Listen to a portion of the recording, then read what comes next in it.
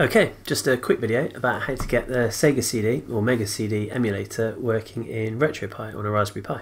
So the Sega CD add-on was physically like a CD player that you put on top or connect to the Mega Drive or Genesis, and it would give it obviously a lot more data storage than the cartridges that the Mega Drive usually came with. So it was really useful for getting so much more music or sound effects or general content, and particularly full motion video. Although I think at the time it got pretty bad reviews because I think the developers just chucked videos on it and hoped that would sell games, but it didn't go that well. But there are some really good games on, and it's really worth checking out. So this is the first time I've ever played the Mega CD games, whether it's actual original hardware or emulation, and I was really impressed with it. It's not bad at all. It's got some really good games for it. I think in total there was probably something like maybe 200 games came out for it.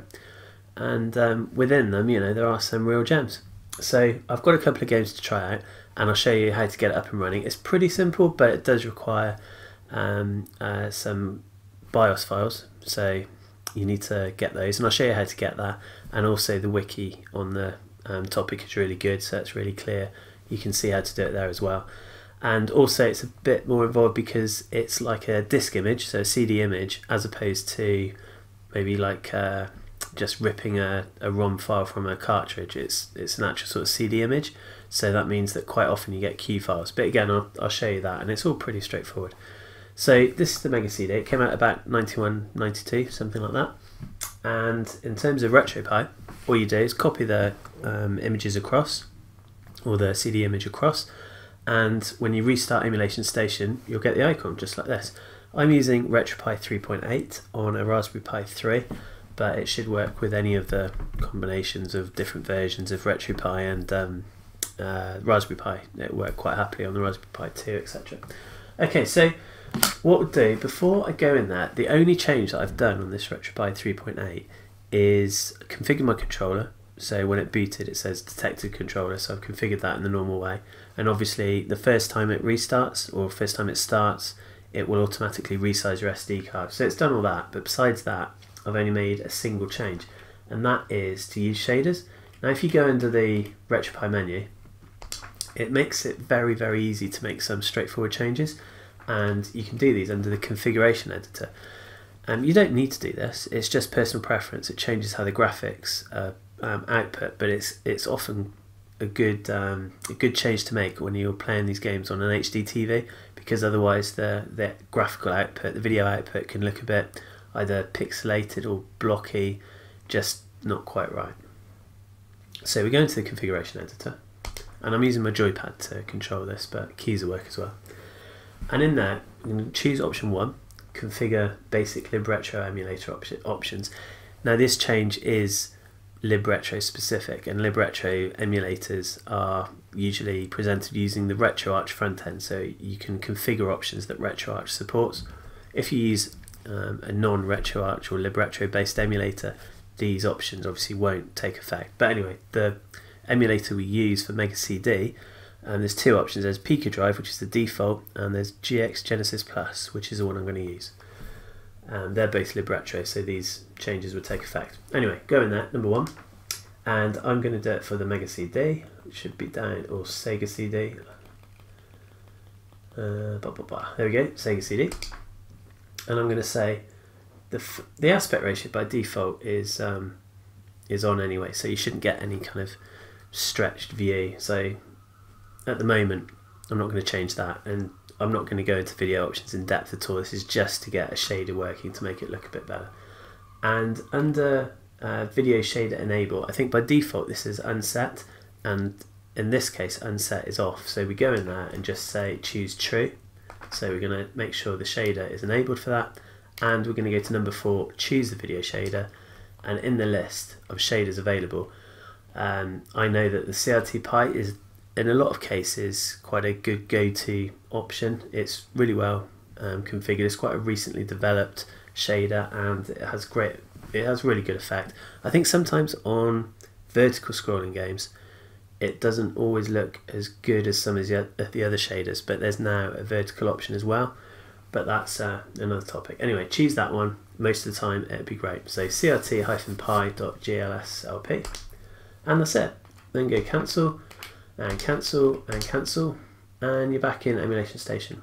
But again, that's all optional, you don't have to do it, I just prefer the way it looks.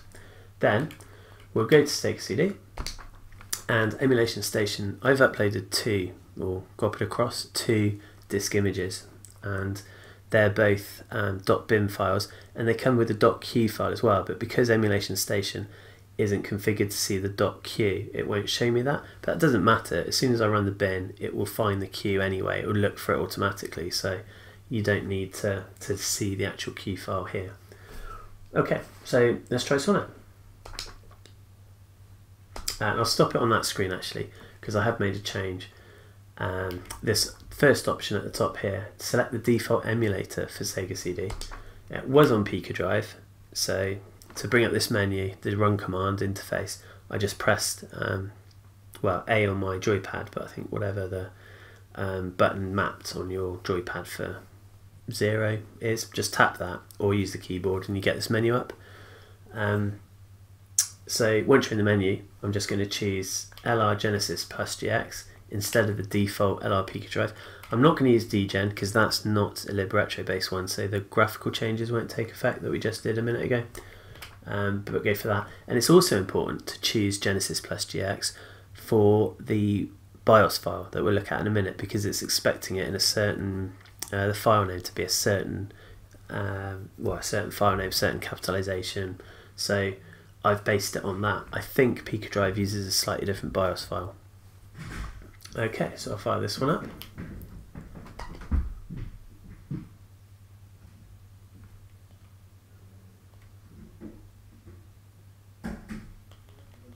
Choose launch.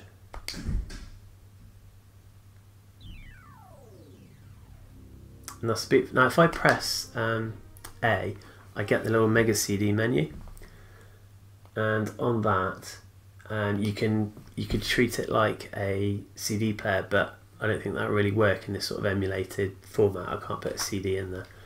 You get options to check out the save games. So if I choose option, just says that's the format, that's how many saved items I've got, blah blah blah. So you know, it's interesting. Also on this page you can see the shader kicking in. You can see the kind of scanline effect on the text, just makes it look a bit more authentic. Okay, so press any button off that, exit that. Okay, so I could format it as well. I'll exit that,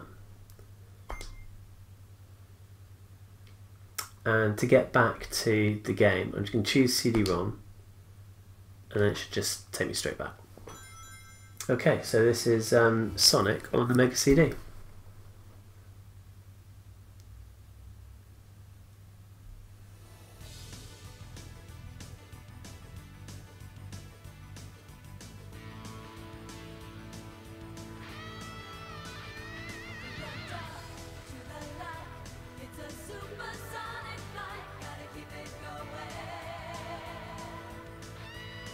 You can tell already, obviously, the audio tracks much more enhanced from the cartridge version because they've got so much more storage to play with on the CD. And then you get a lot more lengthy intros, little video clip, well, not video clips, but animation sections like this.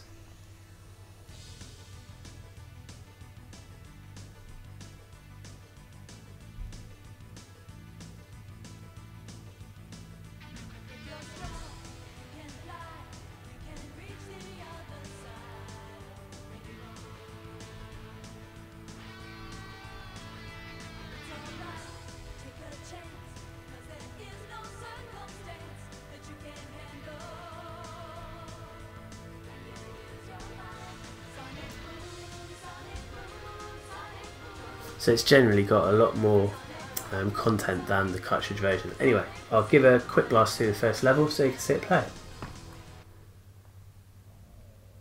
Again, I'm just using a standard iBuffalo controller, USB cabled, but obviously it's got enough buttons to emulate the Mega Drive controller.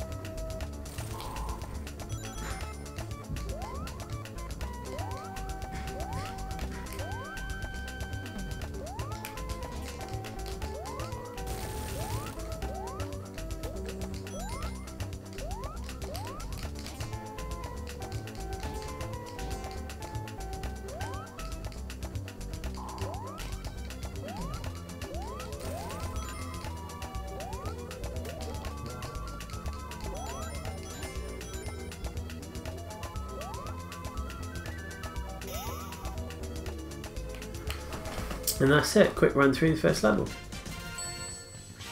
But it does feel quite really similar to Sonic 1 in the way that Sonic moves, the controls generally. But obviously it's really enhanced. I think it's a great game on that Sega CD library. And I'll probably try it a few more as well to see what I've been missing. Anyway, that's Sonic. Let's give the other one a go. So quit in the normal way, select and start.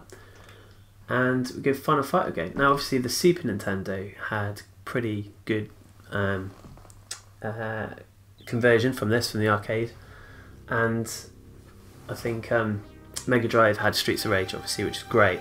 But the Sega CD did come out with a brilliant conversion from the arcade of Final Fight, and it's obviously got great audio behind it, and content generally is really good.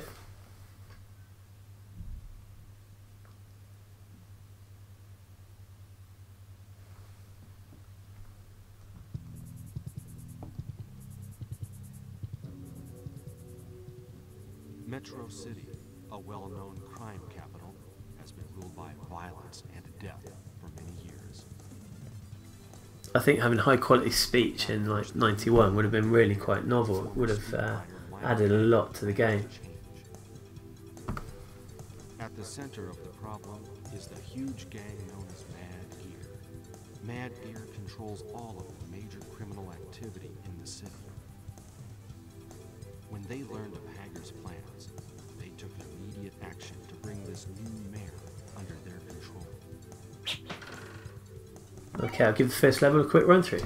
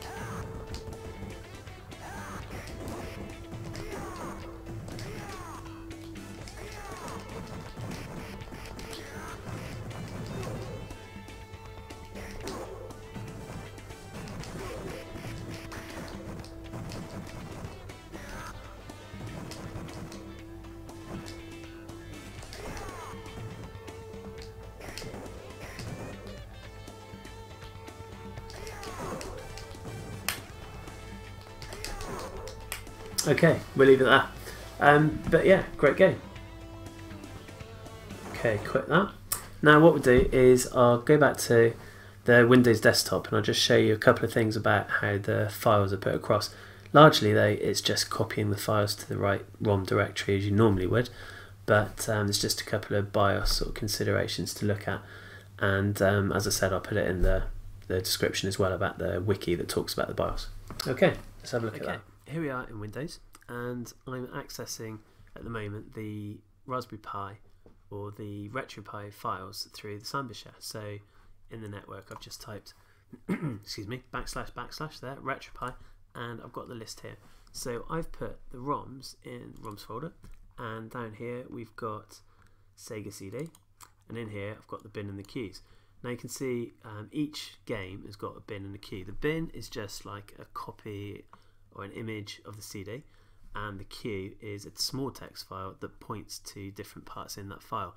And you only really need a queue if the game wants to find particular areas of that disc, like audio tracks typically, so the queue will point to different areas in there.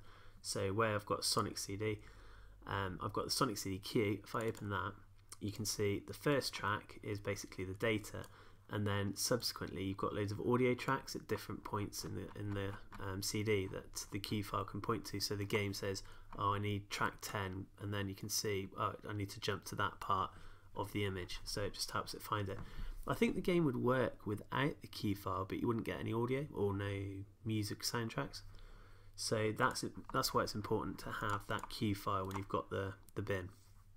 And most of the games that you'll find that you've got the queue file will generate that. It'll probably come with a queue, or it's quite easy to generate it, but typically that's what the queue's for, so that's why you need it. And also it's important that it's named the same, so my bin file and the queue file, same file name, and at the top it says what the file name is, so that really needs to match your name here. If it doesn't, again, you'll probably have issues. So just make sure in your queue file that the file name of the actual image is detailed there. And similarly for Final Fight CD, there the queue file has got the name exactly of the actual file of the bin. So that's how they work. So just make sure when you put a file there, it's in the bin format. Now I don't think, or at least not in Emulation Station, will expect a Sega CD to be in anything but a bin file. In fact, actually, yeah, no, it needs to be a bin file as opposed to, say, an ISO, and that's because the emulator is expecting a .bin format. So that's where you put them, and that's what they should be called. Okay, and separately, the other important part here is the BIOS. So you can get that at the top there, BIOS folder. All of these files come with RetroPie. They're obviously open source BIOSes, or ones that can be included in the system, except this one, which you need to obtain yourself. This is the file name that the emulator we used. We chose GX Genesis Plus, and was it Genesis Plus GX? Those words in order is what you want, and that emulator looks for this file name. You can, if I think I'm right in saying, if you've got the English one or Euro one or Japanese one, you get like a J here.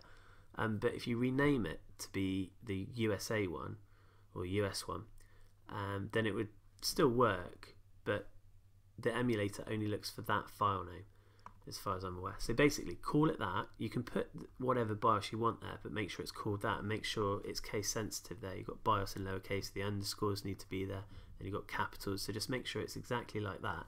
And then the emulator will run. If you don't have the right type of BIOS, or no BIOS at all for this, you'll start playing the game, or select the game in Emulation Station, it'll go black screen for a minute, and then it just goes straight back to Emulation Station. It's really important that you get the BIOS file, and again the wiki's got details of that, but this is the file name that it must be called, and this has worked absolutely fine for me, no problem. So originally when I got this BIOS file, it wasn't named that, but I just renamed it to be that, and it's fine. So that's it really. Once you've got that BIOS file in place, and you've got your bin and queue files for the Mega CD image, then you should find RetroPie quite happily emulates the Mega CD. Any questions, please put them in the comments, and I'll try to help out. Thanks.